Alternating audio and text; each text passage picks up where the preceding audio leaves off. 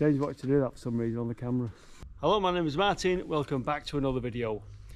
It's a cold February day and we're going to take a look at one of John's gems. John's just there. He's brought us to another one of his little gems. Where have you gone? There he is. It's a church, St Thomas Beckett Church in Heptonstall in Yorkshire. Okay, so where are we this week and where's Heptonstall? Let's zoom in on the map. We're not far from places we've been before. One of them is Hebden Bridge. As we zoom in here, there you go, you've got Hebden Bridge there, and just down the road is Heptonstall. But more importantly, a place called Cragg Vale, where we've been before. So that's going to feature in the story in a bit. And if you just go down here, we get into Rochdale, and then before you know it, we're down in the city centre of Manchester. So we're not that far from Manchester. Let's crack on. And it's not that church there. It's even better. I'll turn the camera around. Look at this. Look at that thing there. As old as the hills, honestly, as old as the hills. So, very old church. I've got some dates for you. I've got a little bit of history for you. Fantastic graveyard, but look at this. All the old stones that are covering the ground, and some of the dates on the stones are really old. So we'll take a look. I'll give you a walk around the church and then we'll take a look at some of the gravestones. What do you reckon?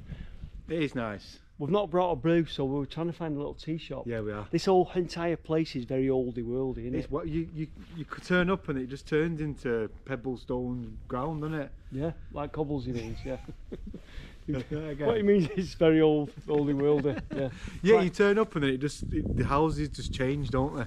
It's like we've gone back in time. Yeah.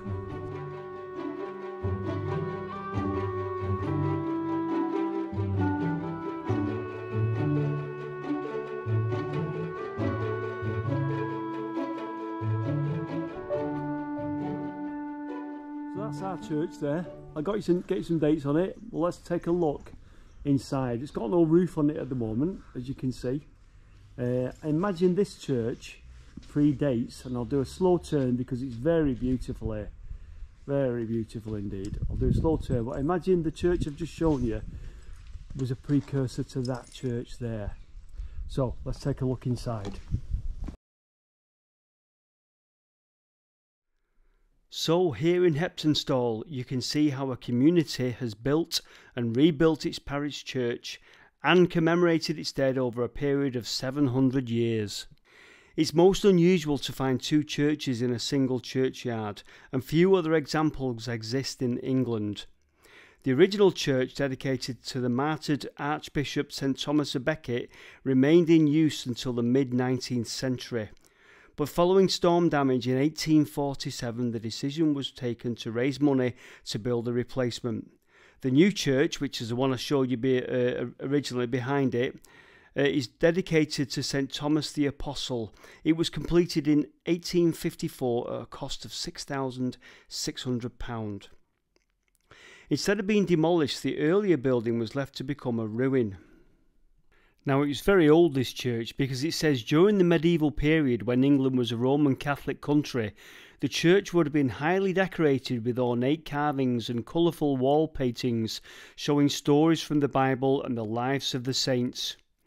Outside on the east gable of the south nave, you can see the original Sanctus bellcote where the bell was rung for Mass.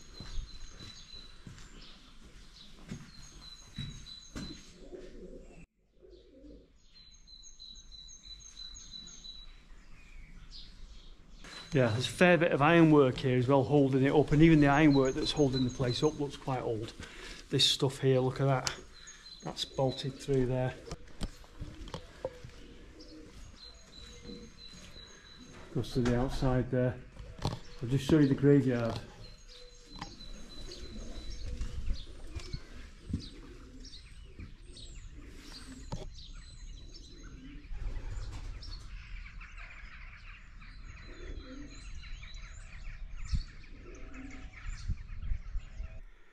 Anyway, who'd have thought it? By the late 1700s, the church had been turned into a great preaching house, dominated by a triple-decker pulpit in the nave. There was seating for 815 people on the ground floor and a further 300 in upper galleries. The church bells and clock summoned people to services, and apparently you can still see traces of the painted clock face on the tower. I couldn't see that. The clock itself, made in Sowerby Bridge in 1810, is now located in the new church, which we've seen behind. And there you go, there's a bit more information for you church aficionados. Look at that, 13th century, that's 1200 and odd. And then looking at that tower there, it looks like it was extended, doesn't it, later on. So anyway, there you go, a little bit more information on the church for you there. So we decided we'd take a walk up the street and have a look around the town. And it was very interesting, and we found quite a nice, or some nice names and an interesting feature. But we'll come back to the graveyard in a bit. Weavers Square, it says up there. Top at town, it says up there. Top at town, that says.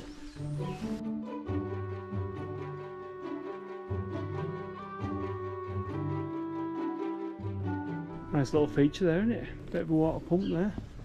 Well, we've got to shine the torch in there and have a look inside there, aren't we? We'll shine the torch in there, definitely. 1891. Yeah, I've got a date there.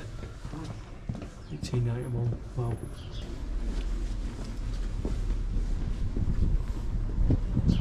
Right, that is cool.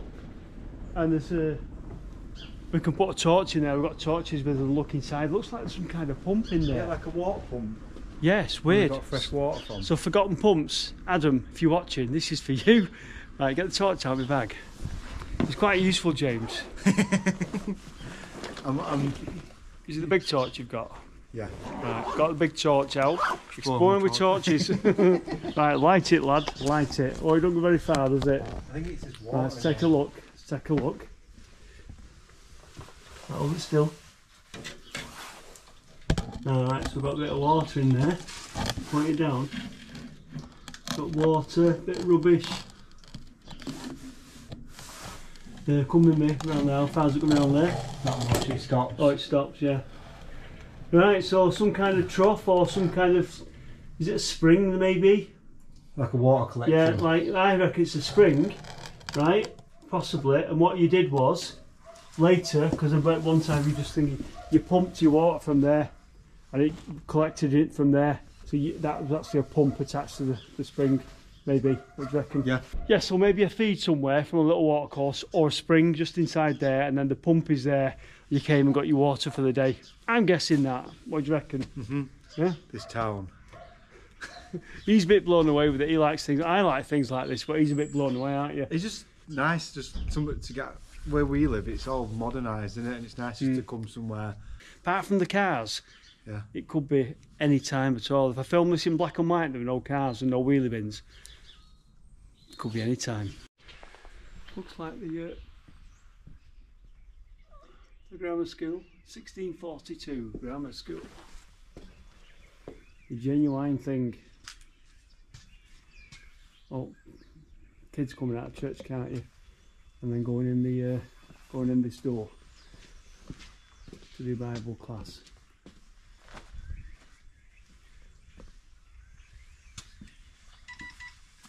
Founded in 1642 by endowment of the Reverend Charles Greenwood, rector of Thornhill, lord of the manor of Heptonstall. Rebuilt 1772, closed 1889. So 1772 it dates back to. It's a modest little thing, isn't it? Right, so let's head back to the church and the graveyard, because James has got some stuff that he wants to tell you about.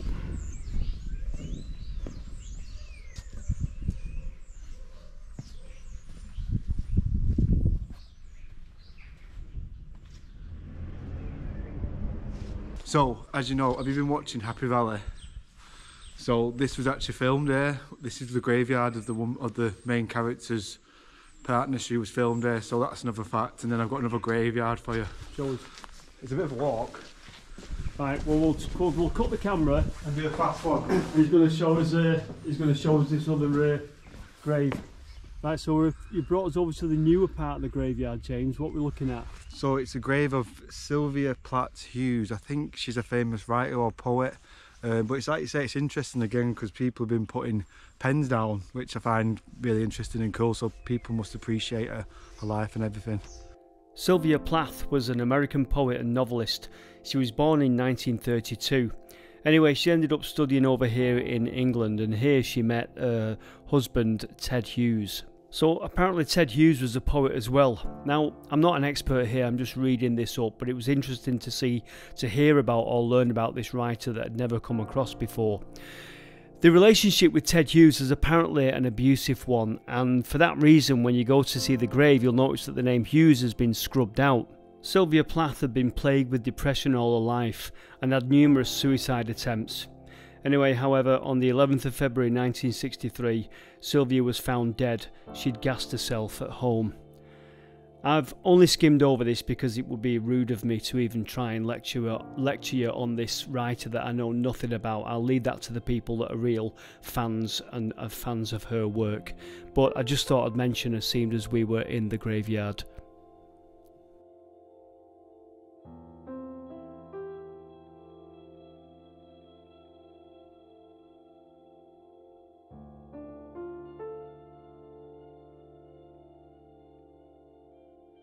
In memory of Mary, the daughter of Abraham Marshall, who departed this life September the 18th, the 18th, 1814, aged 4 years.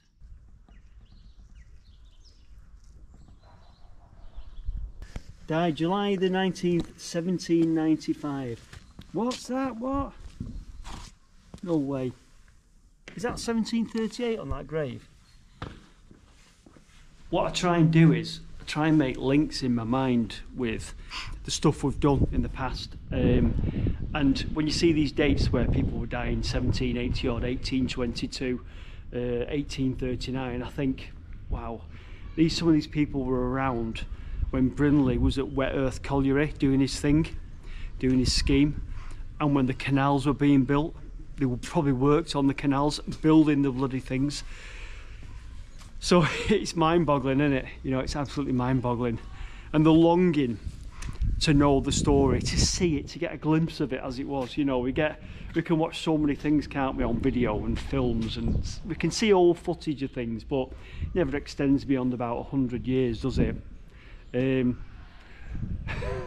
I've got a longing inside me sometimes to see things the way they were, you know, these canals being built and these bridges and these railways. It's incredible. Anyway, coming to a place like this and seeing the ages on the gravestones just brings that back out again. There's a special grave here, isn't there? Yeah. Tell us about it. So this grave, well, when we were walking around and we seen this grave and it had all money on it, didn't it? Yeah. And we was like, why has it got money on it? So obviously we had to look into it, and it's about this guy. Pause it. Go on. Well, I googled it and I thought it was his. So we looked into it, and it was a guy who was part of the Cragg Vale coiner group. Yeah. The Cragg Vale coiners, right? So I'm gonna have to. We've come off the cuff today, so I'll have to do a little bit of reading for you and find out. I do know about. I have heard of him. It's about. A gang that was like making coins, basically. Oh, fake coins. Yeah, fake coins. They were kind of like counterfeiters. So the Cragg Vale coiners, what were they all about? Well, we went to Cragg Vale at the back end of last summer, 2022, if you remember, and we did this video here. I don't know if you remember that or not, but Cragg Vale in a little valley up in, not just outside Hebden Bridge. Anyway, what did the Cragg Vale coiners do? Well, they were a group of coin counterfeiters. And this is what they did, from what I understand. They took genuine coins and they chipped the gold off the sides of the coins, just enough gold off the side of the coins, and then they re-beveled the edges, you know, the little serrated edges. So the coin, the original coin, didn't look much different. They then took the gold that they took off the coin, right, and they took a much cheaper bit of metal. They made a round disc out of it. They had a way of stamping the king's head on and all the rest of it, and they replated it, so it was a much cheaper produced coin. But basically what they then did was, this cheap coin that they remade, they gave it to the local publicans and landlords, and it got given out as change in the pubs, and it went back into circulation. At the height, in the mid-1700s, there was about 80 people involved in this, so it was quite a gang led by David Hartley, King David as he was known. They were based at Keelam Farm, I think, and Hilltop Farm in the area, and David Hartley was based at an old farmhouse called Bell House. So this is the days before the police force, and it was difficult initially to work out where these counterfeit coins were coming from, because they eventually got out into the general population. Eventually the activity or the production of these coins was tracked up to Cragg Vale. Now I'll have to read this next bit. So in 1769, William Dayton, a public official, investigated the possibilities of a counterfeiting gang in Cragg Vale. A coiner by the name of James Broadbent betrayed the gang and turned King's evidence. He revealed the gang's existence and their operations to the authorities. So William Dayton had David Hartley arrested. Isaac Hartley, David Hartley's brother, was enraged at this. So what he did was he got together with other members of the gang. They hatched a plan to ambush William Dayton, the guy who was investigating them, in Huddersfield, and they shot him. Can you believe it? So that raised the profile of the case completely then. Charles Watson Wentworth, Marquis of Rockingham and former Prime Minister, was tasked with hunting down the killers, and he had 30 of the coiners arrested by Christmas Day 1769. David Hartley was hanged at York Tyburn near York on the 28th of April 1770, and so his grave is there in the graveyard, and that's why people put coins on and everything. Now, so successful were the gang in the heyday, they actually had an impact on the British economy, because it says the dodgy enterprise caused enormous damage to the British economy. It's estimated £3.5 million worth of coins, £650 million in today's money, of counterfeit coins were paid into the Bank of England, reducing the currency's value by 9%. So they had a massive impact at the time, and it was a really, really big case. Now, if you read things, I've read something that said, well, at the time, the cotton mills and the fulling mills where these guys worked was going into decline. There was hardship in the area, and I don't doubt for one second that that was the case. And it says they were kind of like forced into this counterfeiting. I think they would have done it anyway. I think the idea of making some money would have appealed to anyone at any point. And also, they were not to be messed with. They sounded like quite a nasty bunch of people. I mean, as soon as one of them was arrested, they were straight out and murdered the guy investigating them. There's another story which is even more horrific, and I can't quite piece it together, but here's the other story. So if you read Wikipedia, it says the initial person that squealed on him was James Broadbent, who betrayed the gang. But in other reports, what we've got here, and this is the horrific thing that I've read. So this other report says, the coiners overheard Dayton's informer Abraham Ingham. Now his name doesn't crop up, hasn't cropped up before, so I'm not quite sure. But it's saying the initial informer Abraham Ingham, whether there was more than one of them, they heard him saying he knew who Dayton's killers were. So he's now squealing about who killed Dayton in the Union Cross Inn in Heptonstall. The gang promptly threw Ingham into the fire and poured burning coal down his trousers, killing him. These were not nice people, and they didn't mess about. So very interesting story of crime and gangs and counterfeiting from the 1700s in Yorkshire. Now obviously the story's bled out into popular culture. There's a children's book called Gold Pieces by Phyllis Bentley, and then the other one was a novel about David Hartley. It was called The Gallows Pole by Ben Myers, and that won an award, the Walter Scott Prize for historical fiction. So there you go, fascinating story, horrendous story. And we were lucky enough to see King David's grave. So if you do go to Heptonstall and you go in the graveyard, look for King David's gravestone. You'll recognise it by all the coins. Flick a coin on it, you never know, you might get some gold back.